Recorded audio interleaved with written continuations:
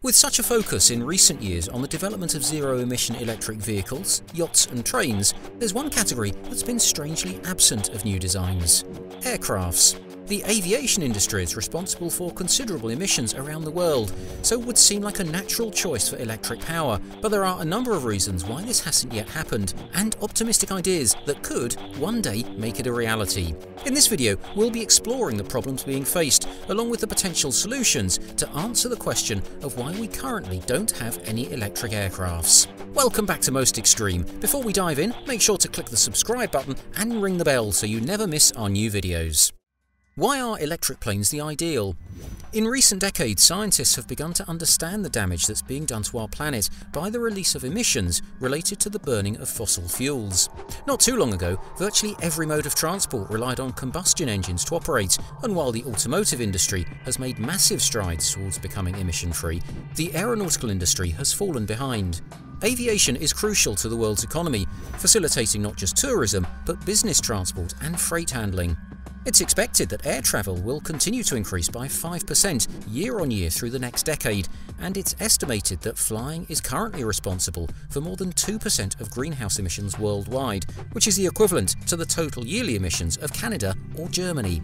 Finding ways to even reduce these emissions would have a significant impact, and if it were possible to design zero-emission aircraft, it'll not only be beneficial for the environment, but will allow the industry to continue expanding without concerns for the damage it's causing. What are the main challenges in developing an electric plane? We're all used to the idea of electric cars, where the combustion engine is completely removed and replaced with an electric motor that draws charge from a battery pack. Originally notorious for having a short range and long charge time, technology has considerably improved recently, and while they remain relatively expensive, electric vehicles can now operate to a similar level to petrol-powered ones. Currently, most electric cars rely on using lithium-ion batteries, and while these may be bulky and heavy, the physics of how a car works mean these problems can be overcome in the vehicle's design. Things aren't so simple with an aircraft, however, because the science behind how they fly in the air is a careful balance between weight and thrust. The heavier a plane is, the more powerful its engines must be, and right now battery technology simply isn't advanced enough to allow for this.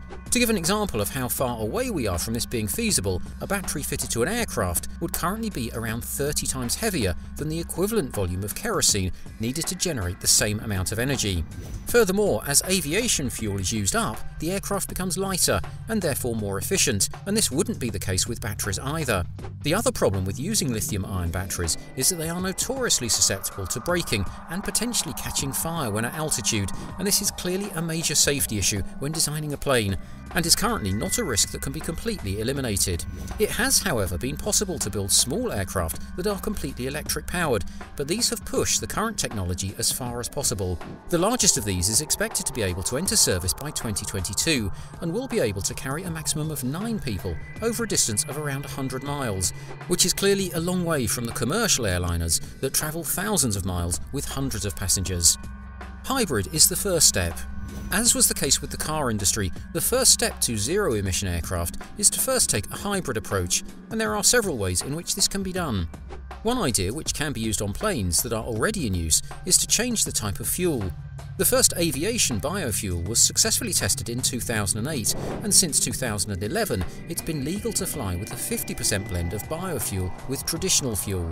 Using materials like algae, animal fat, or even solid biomass, it's believed this could reduce emissions in comparison to traditional fuel by between 20 and 98%. Take-up hasn't exactly been fast though, and the International Air Transport Association expects just a 2% penetration by 2025.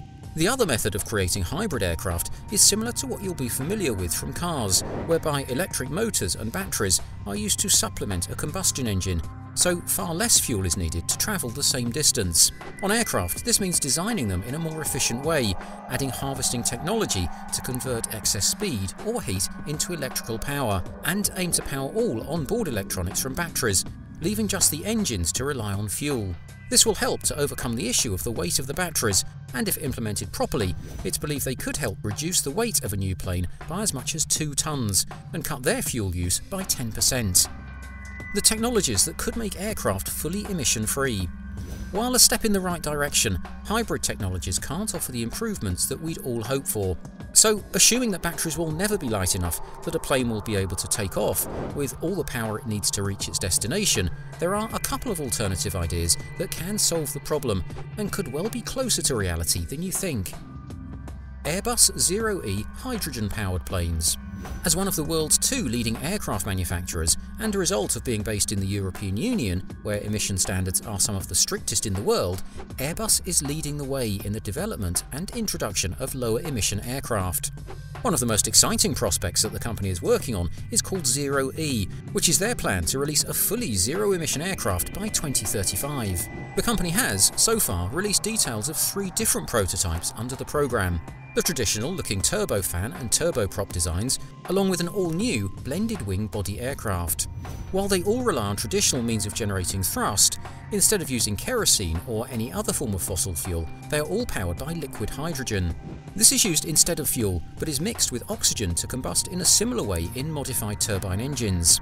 As well as the direct power this produces, the process also generates an electrical charge that can be used for onboard systems, as well as with electric motors that complement the main turbines, and this creates a hybrid electric propulsion system. Not only will this make flight more efficient, but rather than producing damaging emissions, the only byproduct of this will be water, which can be safely released into the air. This is by far the most advanced of any green aviation technologies and could well revolutionize the industry. Plasma jet engines. Sometimes technological revolutions need researchers to take a completely different approach, and that's what a team of Chinese scientists have done, and, if their initial findings can be built upon, could lead to incredibly efficient zero-emission engines.